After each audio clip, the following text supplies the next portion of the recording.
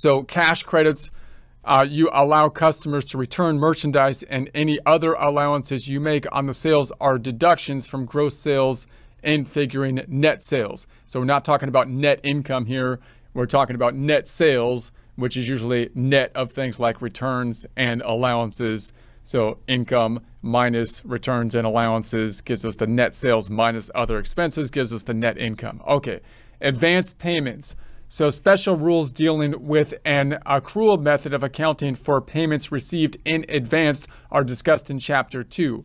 So in other words, if you choose to have the accrual method, then we're going to recognize revenue when we have earned the revenue. Usually we get paid after we do the work for most businesses, or at the same time. A food truck, for example, does work.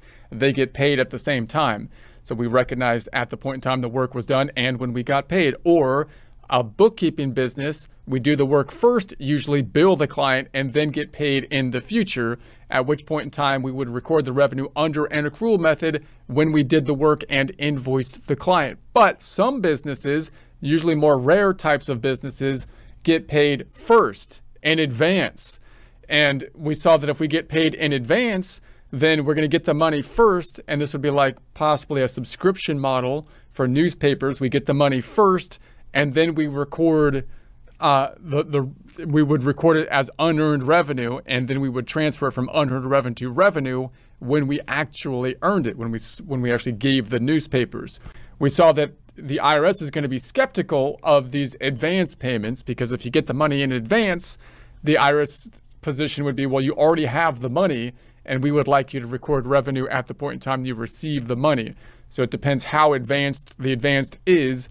Again, that'll be specific to certain types of industries or possibly certain types of transactions that you can possibly specialize in some cases, and do your research on those advanced payment situations. So insurance proceeds. So if you receive insurance or another type of reimbursement for a casualty or theft loss, you must subtract it from the loss when you figure your deduction.